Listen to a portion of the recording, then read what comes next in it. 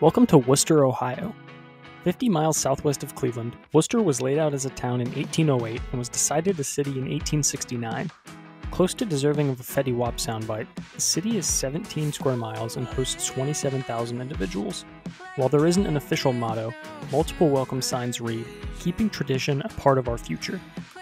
Contrary to my most recent trip to Greenville, which is essentially one large park representing the city, the number of stops made at parks this week was over half, including Christmas Run, Friedlander, Grosjean, Oak Hill, and Shellen Park. Worcester's Sechrist Arboretum is a 100-acre designation of over 2,000 native and introduced species that grow on the campus of the Ohio Agricultural R&D Center. On the topic of campuses, the College of Wooster is an option for nearby education, having a prestigious capstone program and excellent-looking fields.